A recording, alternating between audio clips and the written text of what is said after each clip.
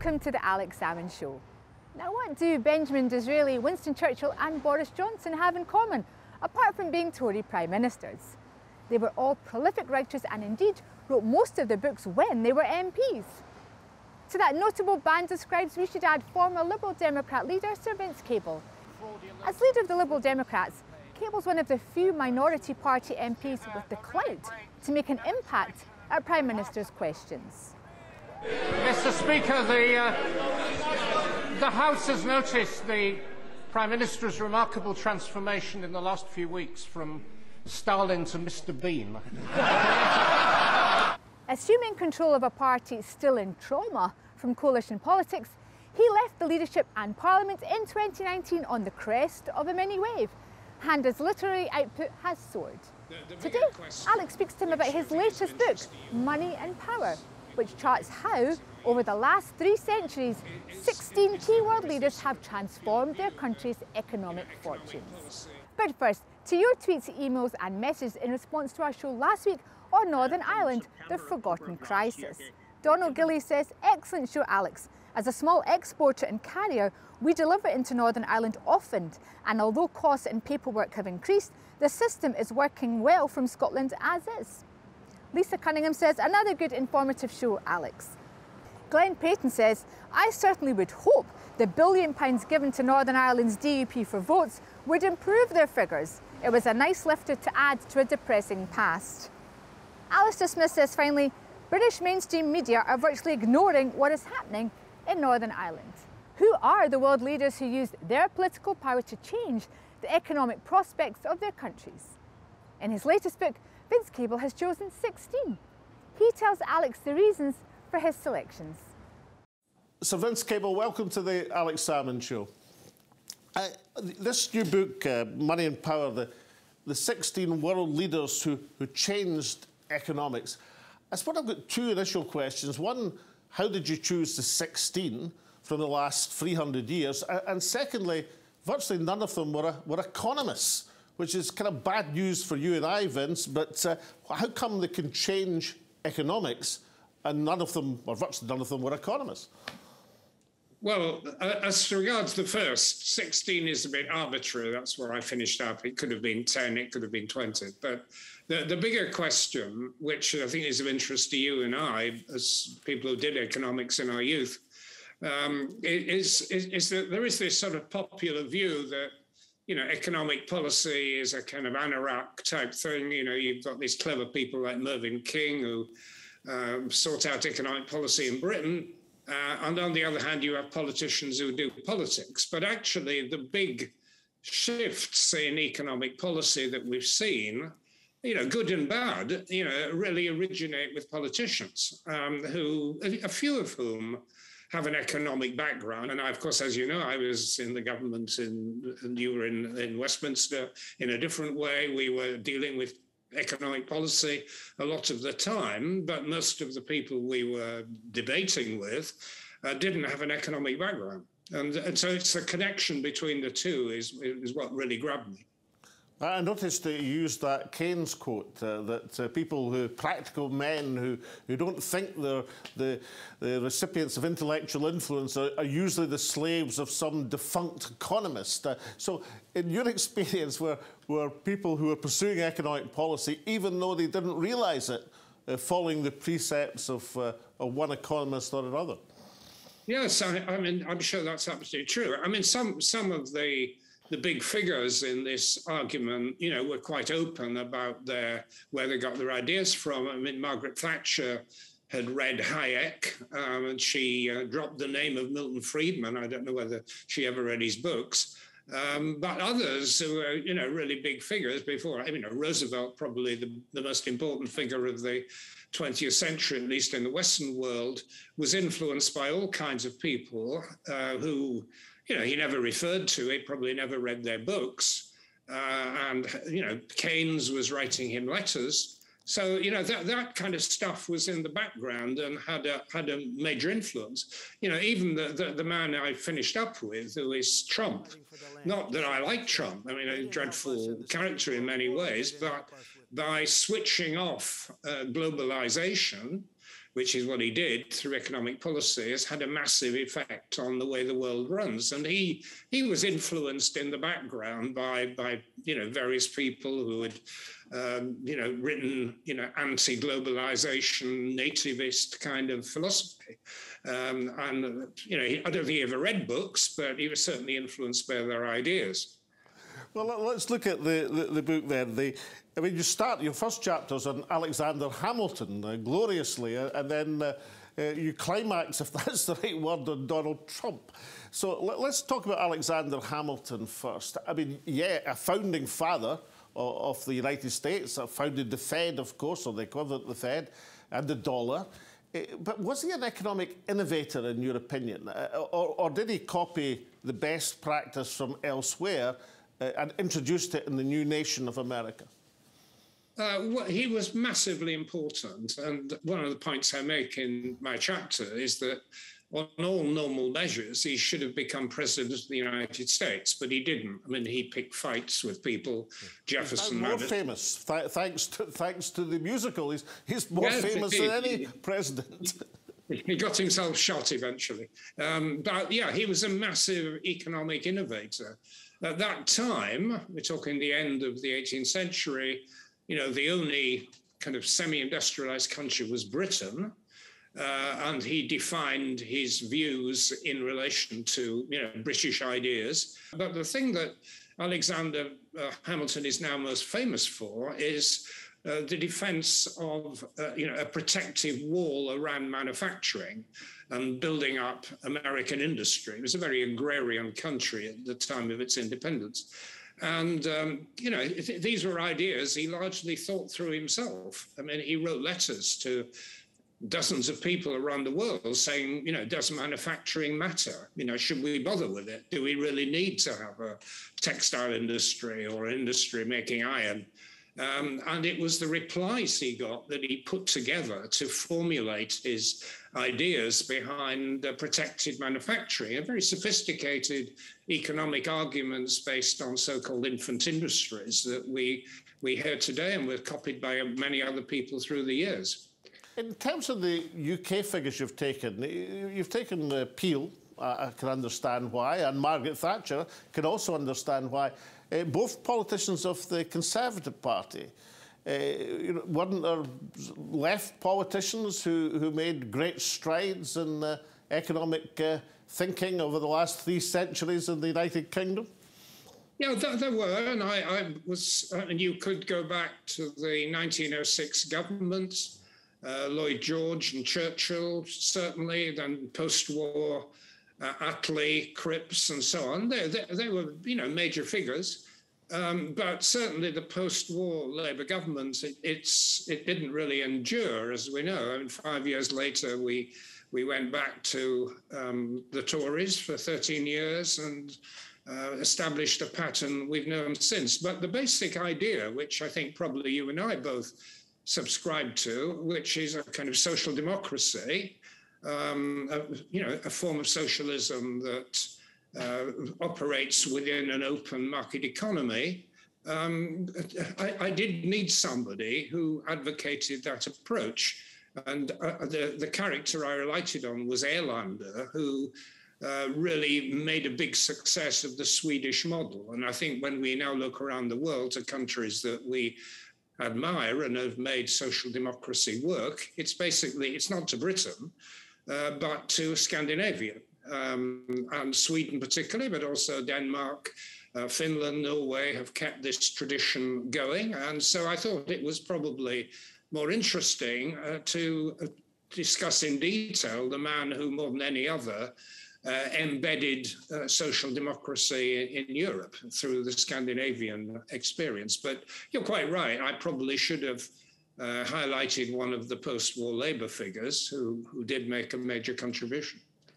And you look at Asia, Deng Xiaoping, Lee Kuan Yew, two quite different figures, quite different size of countries, for one thing.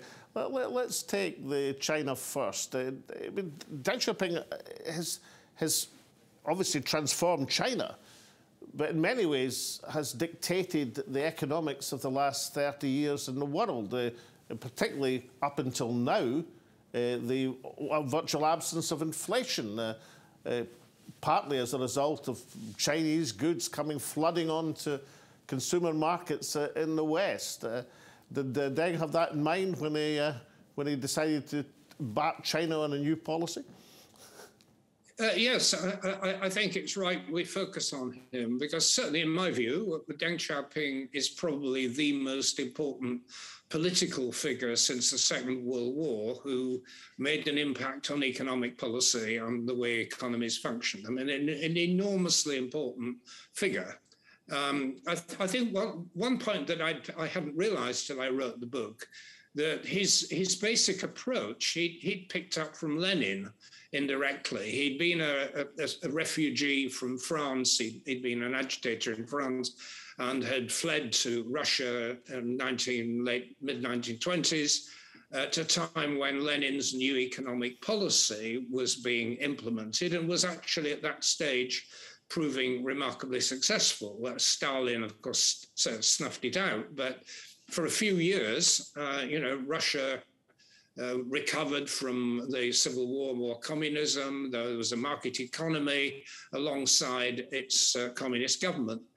And Deng took that model and applied it in China. In other words, picking the best elements of a market economy, a capitalist system, but applying it within a one-party state ruled by the Communist Party. Political discipline, but economic experimentation. It doesn't matter, as he said, what color is the cat, providing it catches mice. And catching mice was making the country succeed economically. And Deng's achievements and his successors, are barely credible, actually. I mean, it took this very poor country, now 1.4 billion, lifted hundreds of millions of people out of poverty, have now transformed China to a point where it now has a bigger economy than the United States. I mean, that is a staggering change. And I think more than any other figure is the one that, I enjoyed writing about and, admired actually as an individual. I mean, he's a ruthless man, absolutely ruthless guy, but he achieved phenomenal amount. And just a word about Lee Kuan Yew, not on the same scale, obviously, as Deng in terms of impact in the world, but perhaps the most impressive economic transformation guided by a single figure. Yes, you're right. I mean, Singapore is a city-state, but what has happened over the last half-century, more than half-century, was almost entirely due to him. And of course, he had no economic background. He was a lawyer.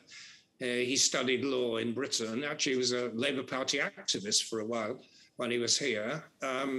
He had no economic theories guiding him, but he was, although he was quite an arrogant man in many ways, he listened to economic advice, and he saw Singapore's future as partly engaging with the world economy and taking a positive view of multinational companies willing to invest in Singapore, openness to trade, but at the same time, strong government. I mean, we often hear this nonsense in Britain, people talking about making Britain Singapore-on-Thames, a sort of free enterprise paradise. It isn't like that at all. It's a very strong state system in which, for example, pension funds are directed into public sector housing. I mean, that's, a large part of his economic model, with a very disciplined bureaucracy, very honest, but very disciplined, but not as extreme as China, but very little tolerance of opposition. I mean, if you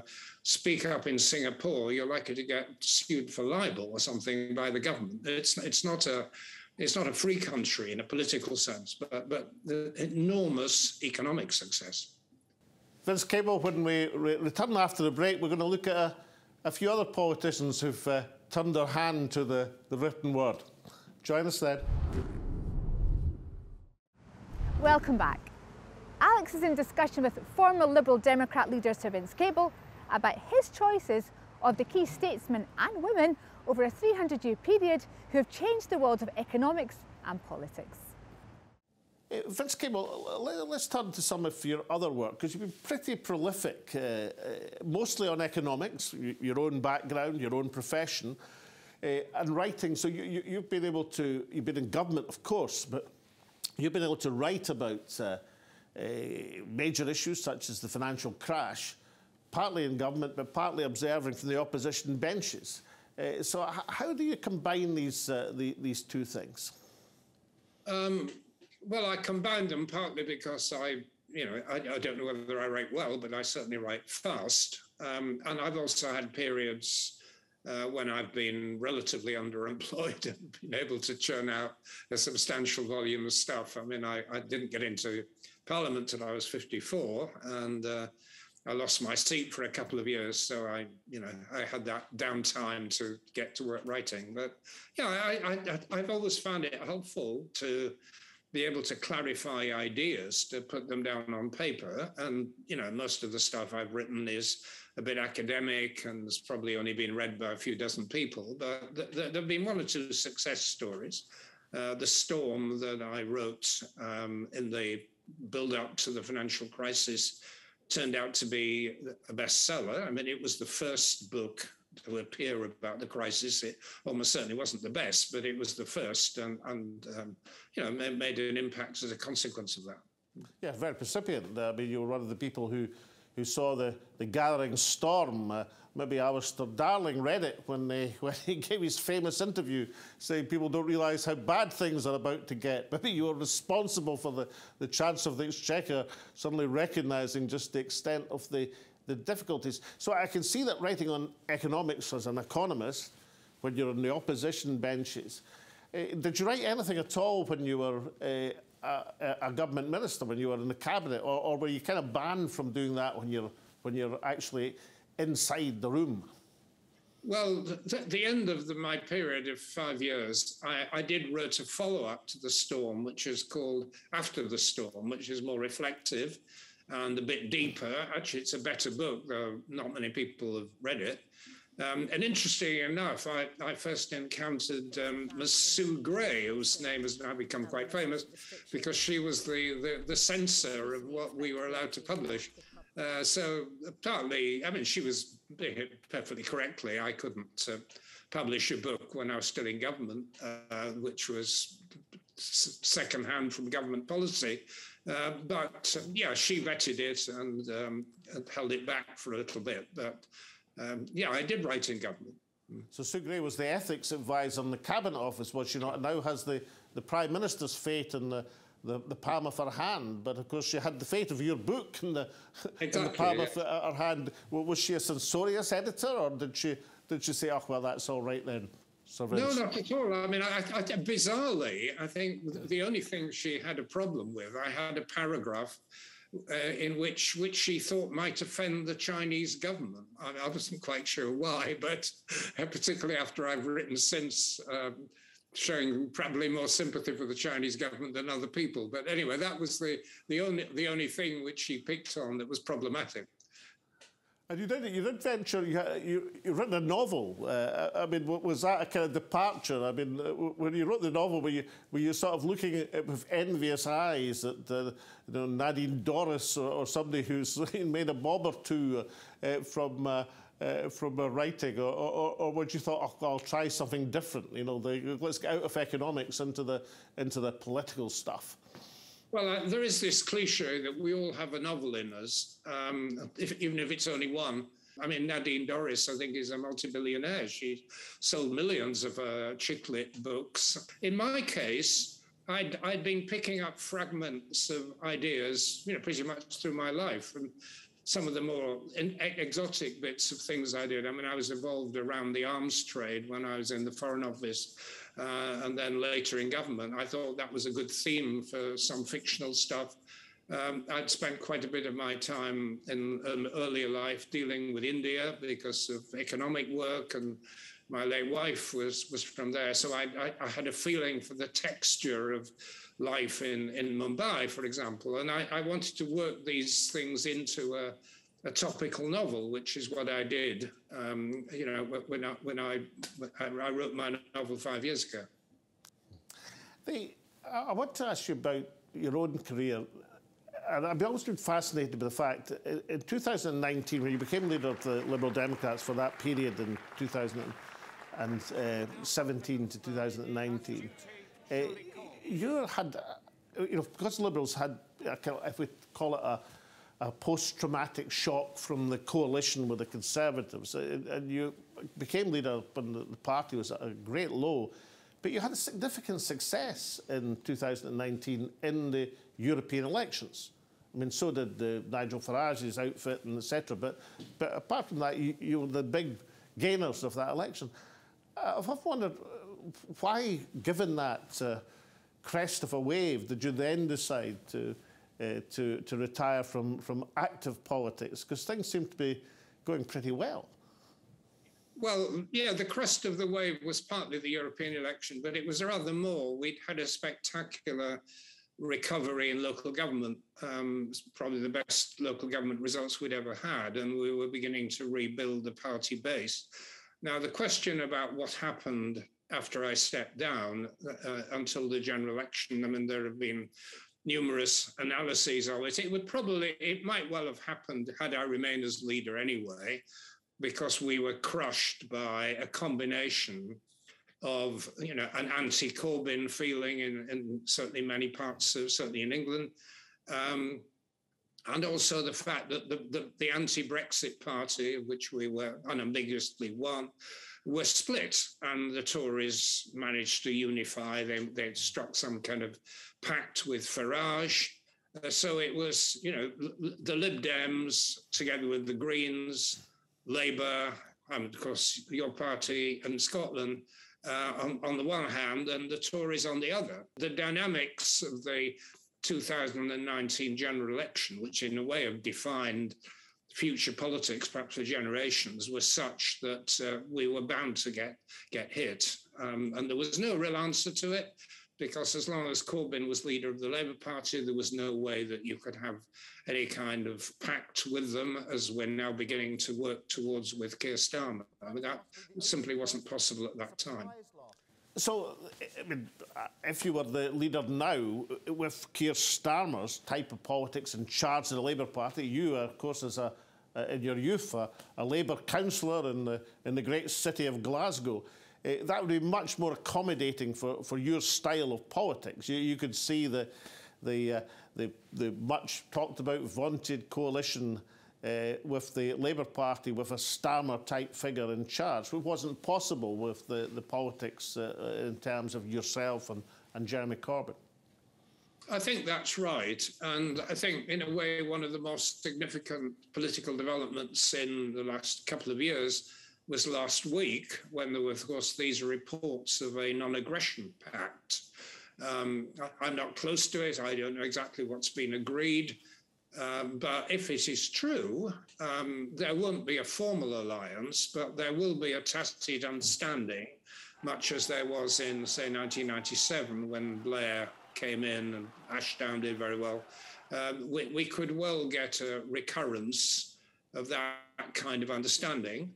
And the consequence, lots of things could happen, the Ukraine war kind of stuff. But on fairly plausible assumptions, I think we're now likely to get a Labour minority government supported by some opposition parties. I mean, the Lib Dems certainly. I don't know about north of the border, but that seems to be a very plausible outcome. And you would welcome that realignment of the left of centre? Well, I think it's desperate that we get rid of the Johnson government. I mean, the country's taken a very bad turn for the worst, I think. So I would certainly welcome a change. I would have some worries if I were trying to run the country in 2 years' time. I think, Britain's not in a good place, and managing that's going to be difficult. But we certainly need a change, and the non-aggression pact, as it was described, seems to be a positive step in the right direction. Now, finally, Vince Cable, something I've always wanted to ask you, because there have been relatively few people in the minority benches who've really made a smash hit, direct bullseye at Prime Minister's questions. But you were famous for your Mr. Bean remark. And how did Gordon Brown react? I mean, he wasn't famously a forgiving personality. Did he hold it against you for a while, or did he slap you in the back and say all's fair in love and politics? Well, it was more the latter than the former. I mean, I don't know what he really thought. He never referred to it. I didn't. I mean, I liked him, actually. I mean, I was a bit of a fan of Gordon Brown. I thought he was, you know, he had real integrity. He clearly believed in something. I'm not sure that Tony Blair did.